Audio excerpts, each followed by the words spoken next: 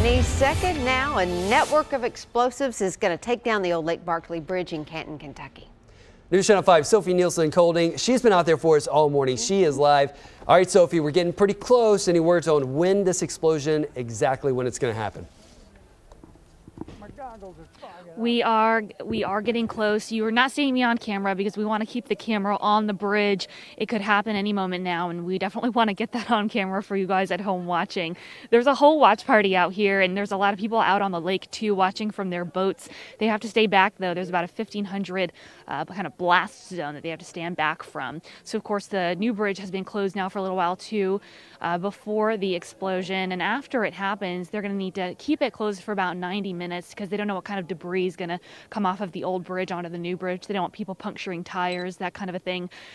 We've got this up now, and just everyone is eagerly waiting. People have been joking all morning, and I know, Amy, you might be there too. You said something about the old scary bridge. That's what everybody's been saying out here when I ask them about the old bridge. Just the first thing that comes to their mind is that bridge is scary. I don't want to drive on it. So a lot of people out here this morning excited to kind of watch something that, you know, if they grew up driving across here to Canton, Kentucky, or across the lake, it's just kind of a big deal out here. It's cool to watch too. Everybody loves watching planned explosion like this. I know that I was there for the Lifeway Tower explosion in Nashville, and it's just an interesting thing to look at, the engineering that goes into it.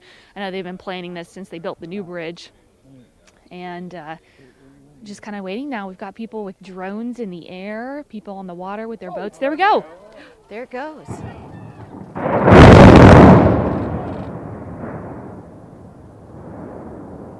So you saw it before you heard it. That's because the sound carries a little slower, but you can see the what's left of it now, just the smoke in the air. It's an 86-year-old bridge, Sophie. How many people would you estimate where you are were there to watch it fall? I would say at least 24, maybe 36 people out here. Everybody's with their phones. I'm looking up because they're watching from the balcony above. Very cool to watch. It was just very cool to watch from being here. You could hear kind of a excited, I don't even know what to call it. Everybody just kind of went ooh when it exploded, because it's very cool to see it in person. And of course, you know, it's planned. You see that everybody is safe. So it's gone. They're going to have barges come by with big heavy machinery to get all of that debris out of the water there, and then they'll be able to open it up to the boat traffic later, and they're going to need about 90 minutes, as I said, to clear it for the new bridge to open that back up. So very cool to see out here. I'm glad you guys watching from home stayed with us, and back in the studio, I hope that you guys were able to see it too. It's very cool to see, and of course here it's very loud. Yes.